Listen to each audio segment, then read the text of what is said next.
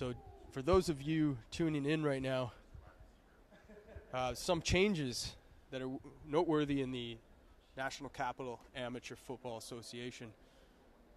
The Midget League, obviously last year, made a big change with dropping 19-year-olds at that division. It was felt that the 17-year-olds and the 19-year-olds, just because there's so many changes at that age in terms of being at the end of high school and then maybe exiting high school, getting jobs, that, you know, those age levels together are kind of a mixed bag, and it was decided that the 19s would be dropped. And there's lots of opportunities for 19-year-olds in the city with the junior football Sooners. There's the varsity programs in the summer, but 16-year-olds were then added on the bottom end. So that's going to help boost the roster numbers, because typically Bantam's a pretty full program in the city.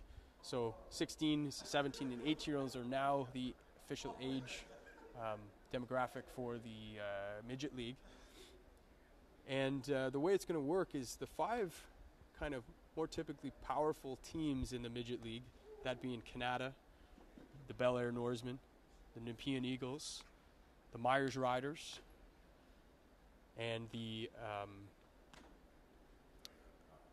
forgive me, drawing a blank here, but the 2 teams that have been added that typically haven't been there, Orleans Bengals have had a team, but they have struggled over the last 5 or 6 years, probably since the last time they were named the Dukes, and Ron Raymond, the head coach there, took that team to an A-Cup championship, midget championship, with obviously everyone in this city is familiar with Jackson Bennett, who was the running back there, and won it. But really since that year, which I believe was 2013, correct me if I'm wrong in the comments on the live stream, the Bengals have struggled. So they've dropped, well, not dropped, but they have changed. What they've done is they've joined the QMFL. So they're going to play their season, a 10-game regular season in the QMFL. They'll be traveling to Montreal to play their games in a very, very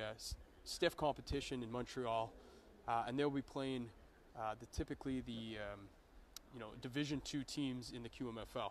Still great competition, and I think it's going to allow what the Bengals were called the Bengals. Now they have rebranded, they've joined this new league, and they'll be called officially the Orleans Raftsmen.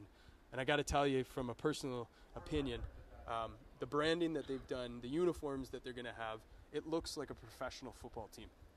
If I was a player 16, 17, or 18 in Orleans, I would just be ecstatic about what they have going on with the Raftsmen. I think it's going to be a real pro experience. Ron Raymond always delivers a pro experience. He expects a lot out of his players in terms of watching film, but I mean, if you're looking for a CIS or NCAA experience, you're going to get it with the Orleans Raftsmen this season, with the travel and the competition.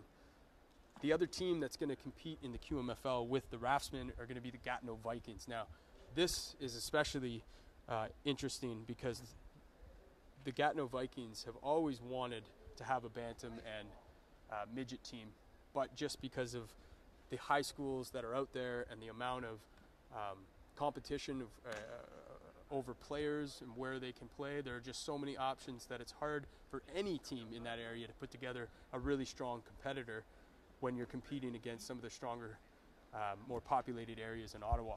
But what they have done is they have joined the QMFL with the Raftsmen, and that's going to allow them to get some good games. It's going to allow the talent in Gatineau, Elmer, and the surrounding Outaouais area to develop and develop at a level that suits them, and they'll be able to compete. Now, the top 5 teams that I mentioned before, Canada, Bel Air Norsemen, the Nepean Eagles, the Myers Riders, and the North Gloucester Giants. Those are the 5.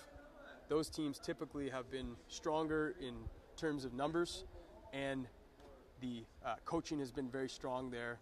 Those 5 teams are going to be playing a regular season with each other, plus an interlock schedule with the top 5 teams from Montreal.